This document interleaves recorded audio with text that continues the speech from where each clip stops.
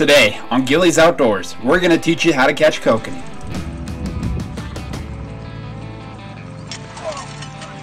Watch these red sons of guns spawn.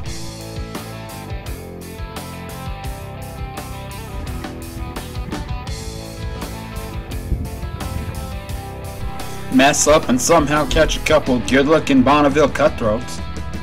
What is it, cutthroat? Then we head right on over to fall, where we catch some cutthroats from shore on the fly rod. Oh yeah.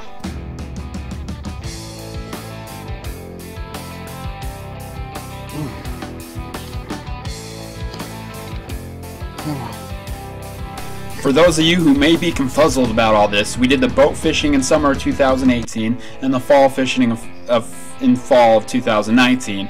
And here's a good look at Soldier Creek Bay and Strawberry Marina and Strawberry Bay. This is Gilly's Outdoors.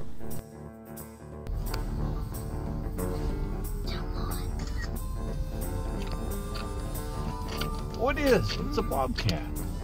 Oh, look at that. He's just gonna cross before we get there. I think it's going down. Don't get the that road. log, Hunter. I know.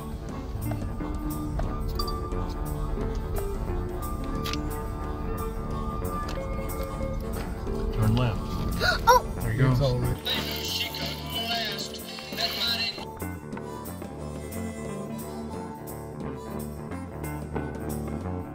Like that. That way it looks kind of like that. Tiny.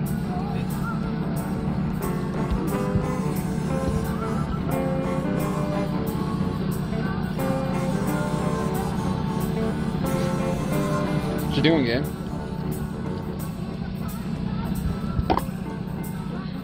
Coolness. He's so cool. So when we troll for these kokanee in the summer, our setup consists of a dodger or a flasher with a 2-foot leader coming off of that, and then a red or green or any color Christensen's Lakeshore squid.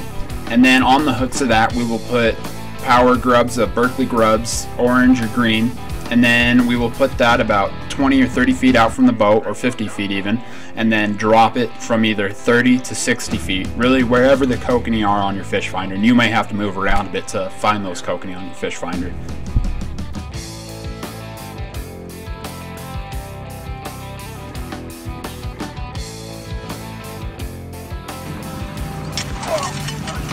Look at that kokanee. Holy crap. Woo. That's Nanu's to the north. That's a nice one. Oh, is it? Larry the Lunker, Gabe. Hit it. Oh, God, I bet that's a 4-pounder. Holy crap.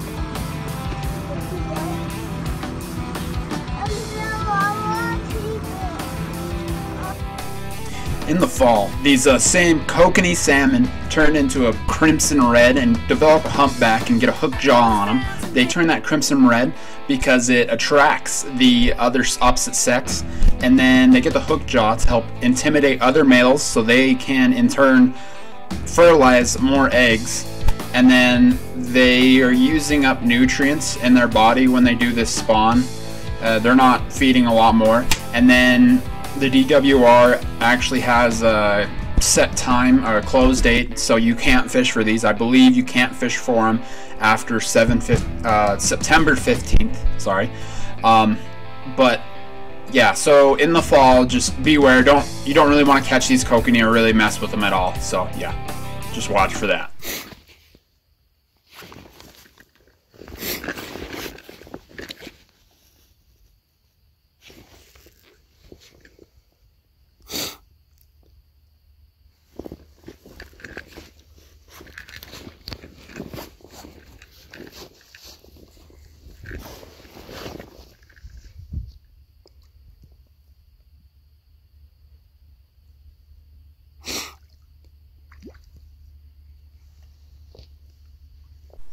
For the hell of it, we went right up to Porcupine Reservoir and filmed some of the kokanee running there. Porcupine Reservoir is just right out of Avon, Utah, in northern Utah. And then you notice that these kokanee are a lot smaller than the strawberry kokanee, but they're still fun to look at and still kokanee, still taste great. Not right now though. In the summer they do. I had like an underwater camera so you guys could see him better, but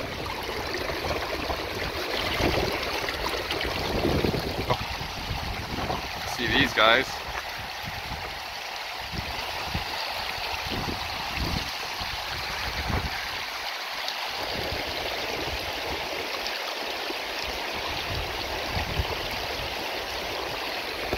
Oh, see, here's a little guy. Swim away from me. There he goes.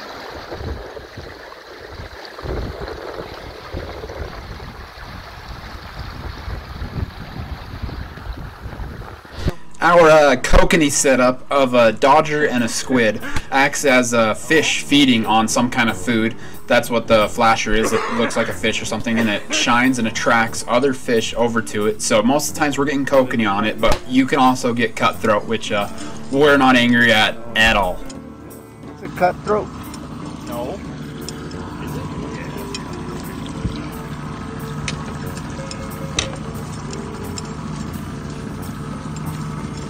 Ah, come on, come on. Splice right there.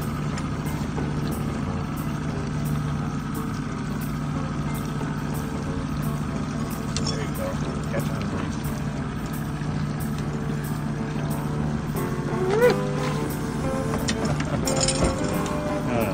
Hey, even though we're going for Kokanee, I still like a good cutthroat picture. Am I right? Cutthroat. Yeah, I think so.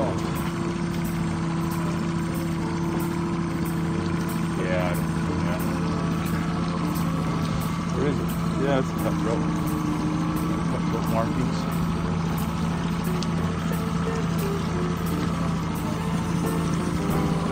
There you go.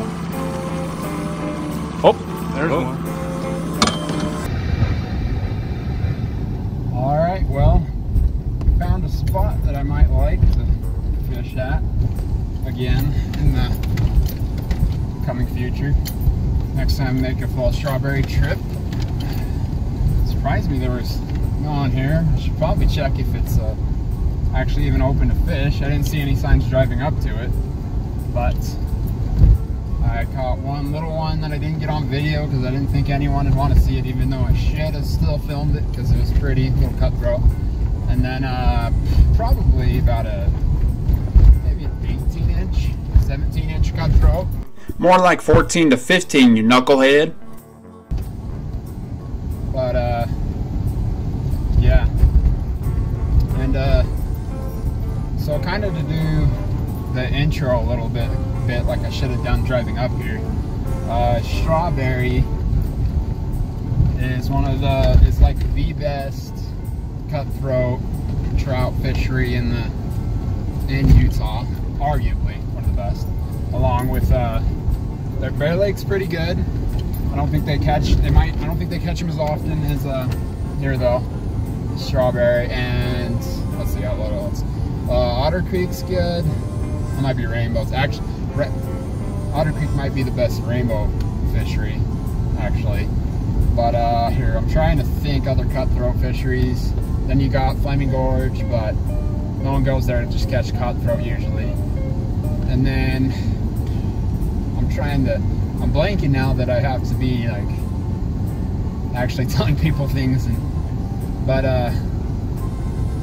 yeah, the Strawberry's always been the state record cutthroats out of Strawberry, but that was back in like the, I think, 50s or 60s. I'll correct myself if I need to, which I probably will need to. But and I'll narrate how big he was.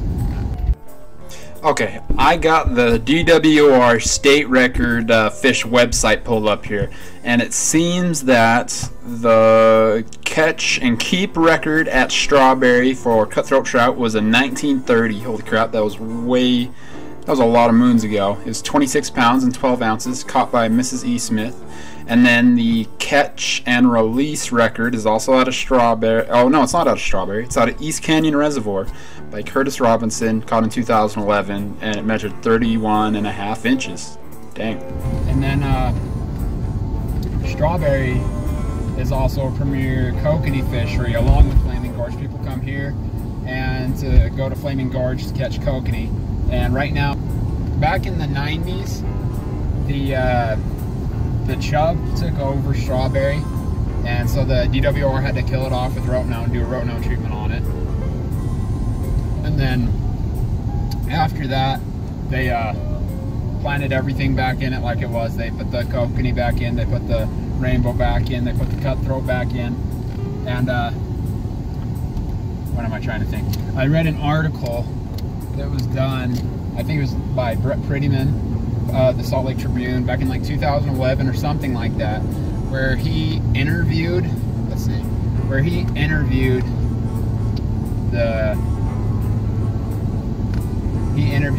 one of the head biologists here, and asked him if he thinks that it grow as big a cutthroat as it used to here in Strawberry, and he said no, it's probably not going to grow as big as cutthroat as it used to, but there's probably going to be, he said there's going to be some massive rainbows, and that was in like 2011 or even earlier than that, maybe 2005. I need to check, I'll fact check that and tell you guys. It was, in fact, 2005. But he said that some of the largest rainbow will probably be grown here in Strawberry, and so there's huge rainbows here in Strawberry now, but just got to be able to catch one. Just thought I'd let all the viewers know that we are pretty cheap, so we don't like paying for camping. When we go to Strawberry, we camp up above Soldier Creek, earlier in the video you saw.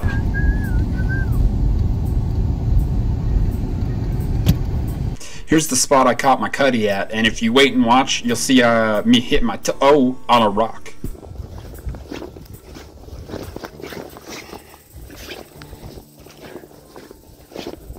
Ow! Hit my foot on a rock. That hurt.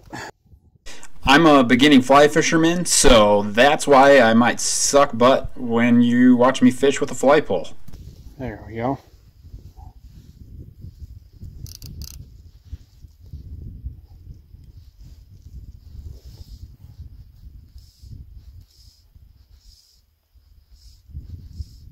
Oh, just got one. Oh, here we go. Okay, come on.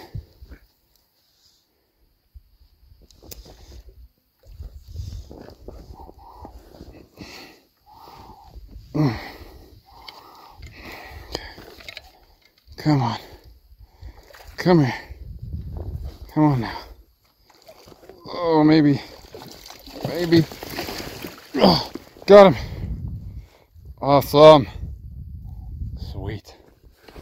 Oh, that's a nice cutty. There we go. Okay. Let's see if I can get this out now. Oh, you were pretty.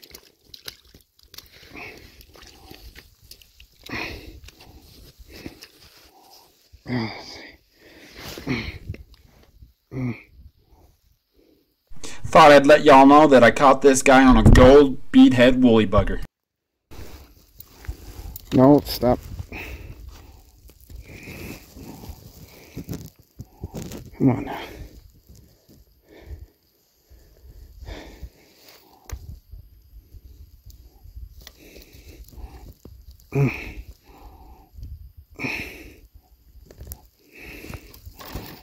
Come on, come on. There we go. Alright. Survive him? Maybe? Yeah, he's good. Dude, what are you talking about? That fish looks fine to me. Let's get a good video. Come here, buddy.